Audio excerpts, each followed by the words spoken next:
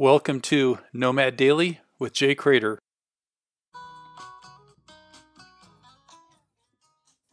Mom fell. Yeah, she was outside. I don't know what possessed her to lift a big flower pot. She tripped, hit her head. It's like a half a golf ball size welt on the side of her head.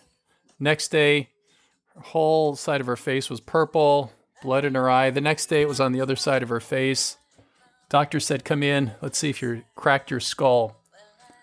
We're waiting for the test results. She feels fine, but I'm just overwhelmed by the frailty of life. What if she fell a little bit more this way or a little bit more that way?